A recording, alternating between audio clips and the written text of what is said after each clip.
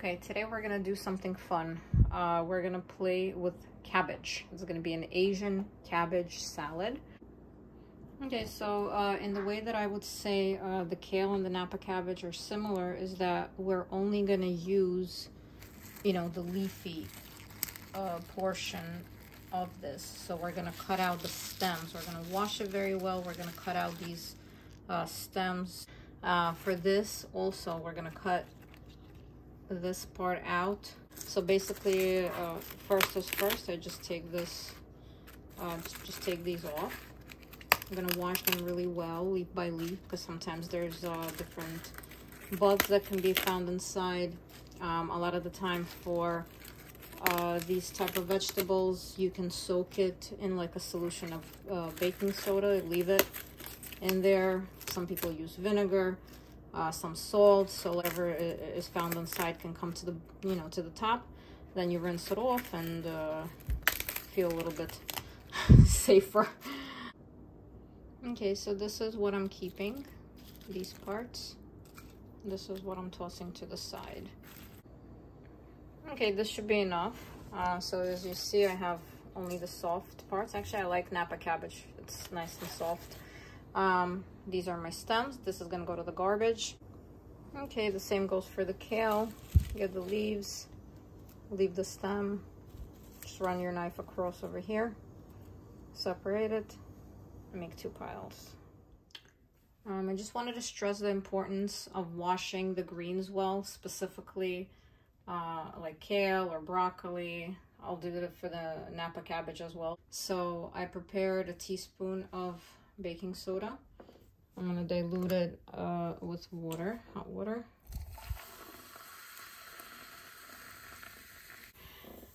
Okay, so I'm gonna dilute it.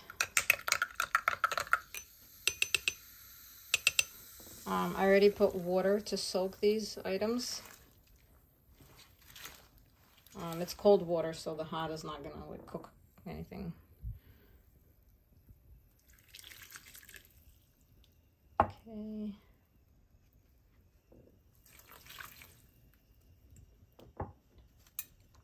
Okay, and I'm gonna just let it stand, and then we'll see if anything comes up, and I'll show you. In the meantime, while this is soaking, we're gonna go ahead and get to the other vegetables. The carrots and the cabbages are pretty usual. We work with them often. I'll show you how I do them. I peeled and washed gazillion carrots. I'm not all gonna use it for the salad. Definitely not gonna use all this kale for the salad, but I figured I'll use it to make other things that I'm planning for today. And that's kind of what I wanted to say about, you know, fast food is easy, and that's why it's called fast, but healthy eating, it's more about planning. You're more likely to, you know, what are you gonna wash all of this stuff again, soak it again, peel it, you know, it's gonna take more time. You're not gonna want to do it. So if it's in the fridge ready for you, you're more likely to grab this versus something else. Okay, with these two, I also wash them and take the hard parts out.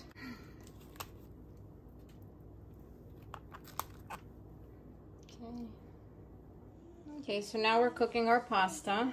This is the one that I like best from the gluten-free ones because it cooks normally. A lot of gluten-free pastas kind of mash into a mush. So while that's happening here, we're gonna come in to this side and massage our kale. So I'm gonna put some oil over the kale. This is before we combine everything together. And the reason I do this is because kale is a very, it's more rough than the other greens. So it's hard to chew it, or especially if you're putting it in a salad, everything else is nicely coming together, but this one, it's not very good on the tooth, like it doesn't feel good. So by massaging it, it makes it softer, and if we do it ahead of time, it just comes out much better.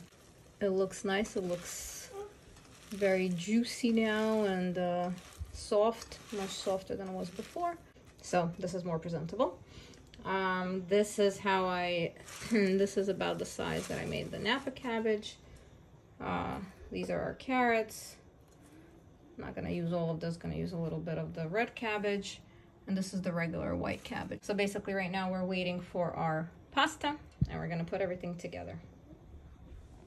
Okay, here we go, final steps. So we put the kale in, the oiled kale. We're gonna come in, put the cabbage.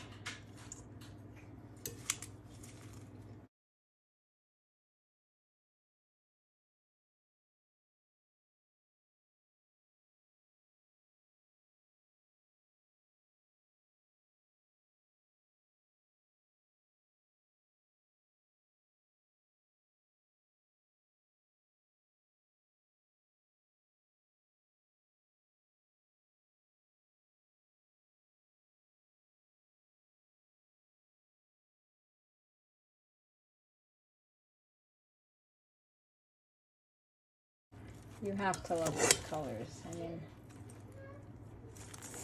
the greens, the orange, the purples.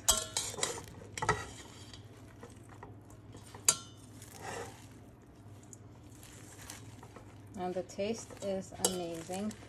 Don't forget the lemon juice. It really, really, really adds to the flavor. I think even at one point we used some pan roasted pine nuts. That's always great with kale.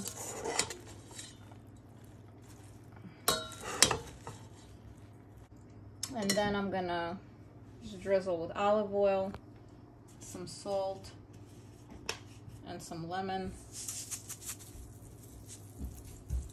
You can dress it up how you like it.